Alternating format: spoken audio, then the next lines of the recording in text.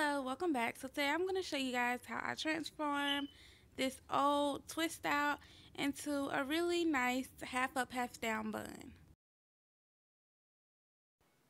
Okay, so first off I'm going to detangle my hair, and once I get it detangled I'm going to add my Pro Style gel to it, and I'm just going to brush it up into a really neat ponytail.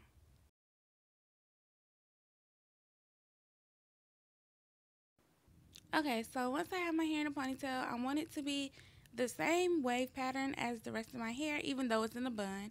But I'm going to just put it in 3 fat 2-strand twists.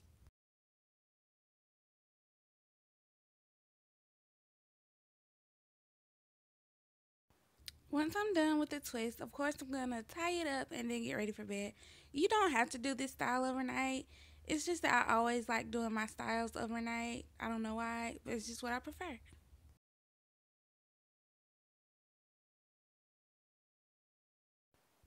So the next morning, I'm just going to take my scarf off, and I didn't twist the back of my hair because it really didn't need it.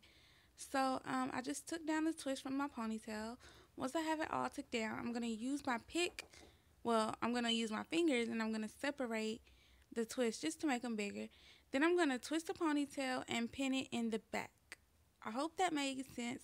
I used the bobby pin. Um, and once you pin it in the back, you can fluff it however you want it.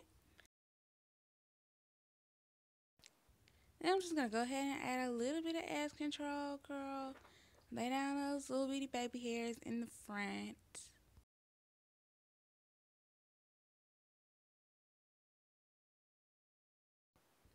And yeah, that's it. You can fluff your bun out a little bit more. That's why I use the bobby pin, because it allows me to still tack it down but still give it the fluffiness and volume that I need. So yeah, this is how it turned out. I hope you guys like, comment, and subscribe. And I will see you guys later. Bye.